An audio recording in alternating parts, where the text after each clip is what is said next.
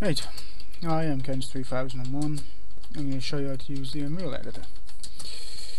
Just basic things for now, and probably my next tutorial I'll show you more advanced stuff. Right, just use a Renx front end, start editor. I've already got it started down here.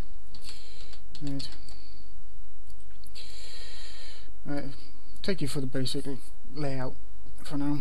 I mean, this is a generic browser. This is where everything is. I mean, everything from just music, sounds to your power plant, obelisk, store, purchase terminals, refinery. Some things you have to load, some things you don't, because not everything was included in the INA files.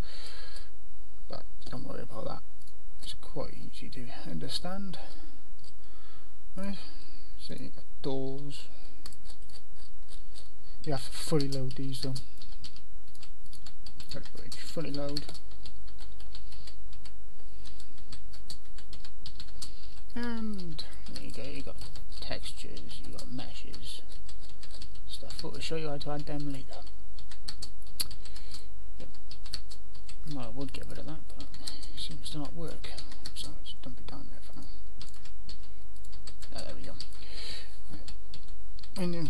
When you start off, oops, you'll have 4 windows. Me personally, I only like to use one unless I'm doing some very fine stuff. Right, so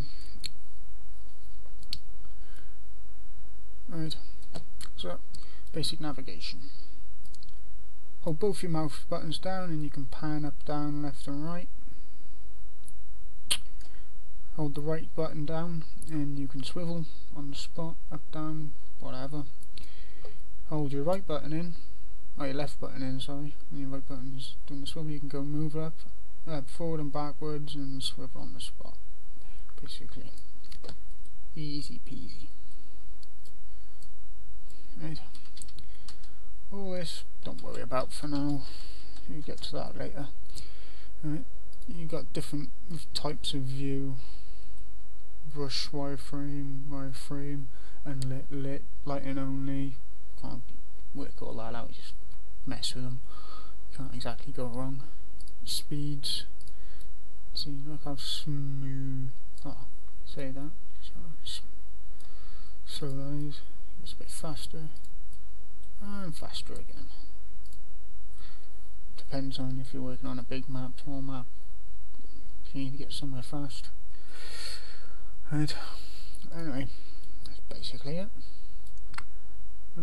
So, if you're making a Renx map, you're probably going to make an outdoor map. So, let's make a train. Train's easy. Right, open a generic browser. It's down here. And you can do this one of 2 ways, but actually the easy way to do it.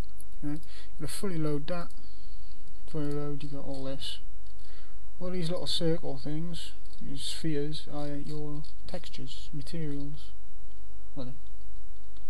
So, if you load that, when you go to make a new terrain, from tools, new terrain, right, set your sizes. 64 is always a good start. Right, and you got hundreds of trees, not hundreds, you got about 20. I'm going to go for dirt seb. So, there's my, well, it doesn't exactly look like dirt, does it? But I can change that later if I really wanted. Right. Look at the lit. See, it's all gone all black. Oh, what's going on there? Like, you need to add a light. So, for now, I just add a skylight. So, if you've got actor classes in your generic browser, and find light, extend it all, you should see skylight. Extend that, skylight toggleable. Okay. To add this, just right click on your terrain, add skylight toggleable, yeah, toggleable, I can't even say it, right, toggleable, yes, right, and now if we go to that, it doesn't look any different. View, active properties. So it's because we got that highlighted, we have that active property. Now if I get that, now terrain properties. So go back to that. Light. Extend all that. Disable, enable. No, it's on. Right. Where is it? It's got lighting channels. Right. Make sure you have dynamic on. Otherwise you won't be able to see the doors, C4, stuff like that. Right. So let's just change the colour. I'm not a fan of white at the beginning. I'll change it to purple. So like that. Looks a bit crazy. So that'll do. Bit easier on the eyes. Well, I say that. Anyway, there's your terrain. Don't need that. It's all sorted. Right. Click a little mountain terrain. How hard is that to forget? Right. In here, you got a load of tools. These are all your tools. Your paint tool, which is probably the one you're going to use the most. Right. Strength. Depending on your strength, depends on how much it pulls. You got your radius. You can see that. Oops. If you scroll out, you just scroll to zoom out or up down with your two mouse buttons. Right. You can see what's going on. But also got a fall off. You see second circle? It's your fall off. Don't bother with that for now. When I'm playing with terrain, I like to have wireframe on so I can see what's going on. Right. You notice if you click, it's just moving around. Right. So you got to hold in control, the control key. And so, and click. Left click pulls. Right click pushes. Right. So let's just do that. There you go. Doesn't matter what it looks like. Okay, I'm only doing a tutorial. Yeah. See, it's all jagged and icky. I use the word icky. Yeah. Right. Right. It's all jagged. You can smooth it all out like that. Isn't that fun? Use the word fun, it can be a bit tedious.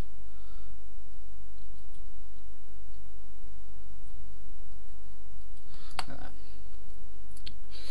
And say if you got a point that you need elsewhere, so you just tool here, just flatten. Does exactly what it says on the tin. It's a bit like Run Tool. There you go. Sometimes it can be a bit hard to see, so it is nice to add a point light. So if right click, add a point light. Whoops.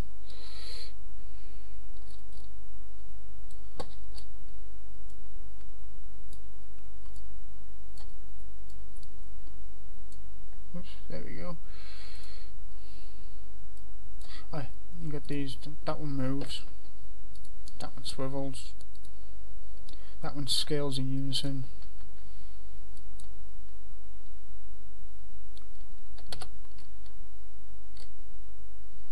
And that one scales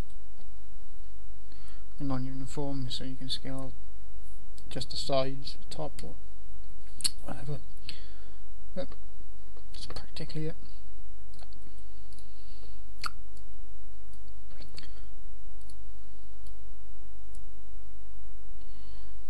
You get dark light on one side, dark on the other. It's just to help find the edges. Sometimes they can merge into each other, especially when you haven't got wireframe on. See?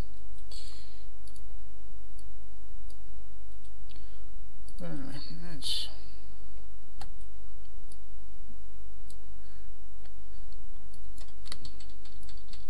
Make something quite big. Oh, not that big. What's going on?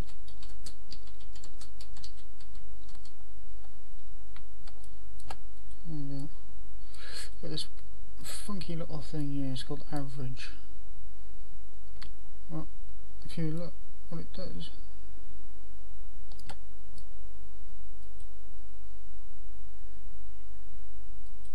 Make a ramp. Bit funky.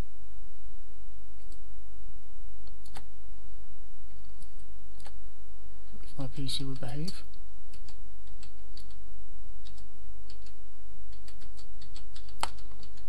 You can sort of all out there.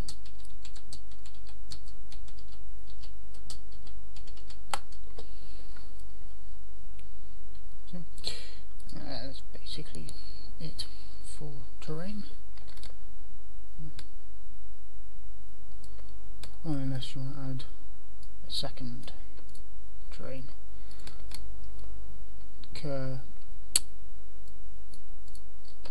What's it called? Material. Something totally the opposite. That. Just click it. Right click in here, add a layer for material, you get out a bull, the best thing, right? Save as first, so you can save it all into the map, so you don't get files here, there and everywhere, if my computer would behave.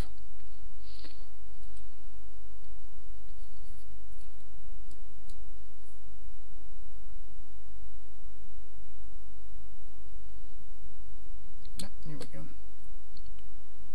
I just saved my desktop. I got a whole list of maps I'm working on.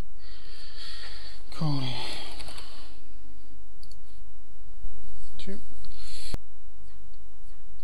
Yeah, there we go. So pick that layer again. Texture. New terrain. Set up layer. Package 2. Name. I just call it 1, but you can call it anything you like. Preferably what it is. It should pop up again. I'll put 1. Okay, can't use dots. Put 1 1. Whatever. So I'm not bothered.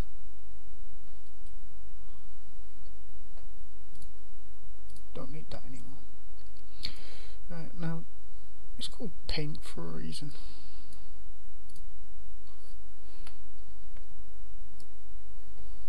Like the radius down.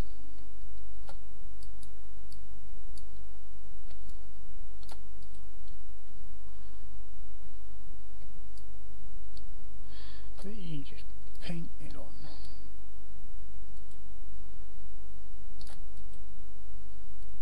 Turn the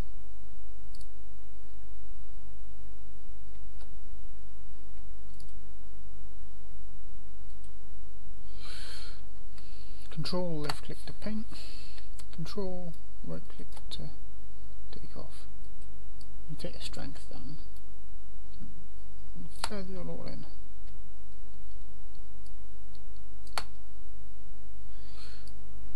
And another thing, if you had a computer that can handle it, I've got quite a beastly GPU in this, but it does tend to milk it a bit.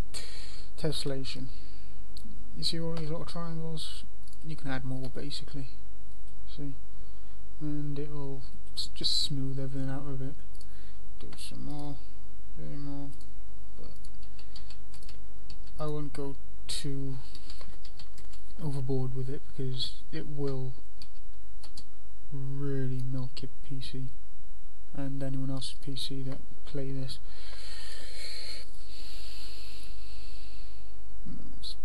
That's basically it for terrain.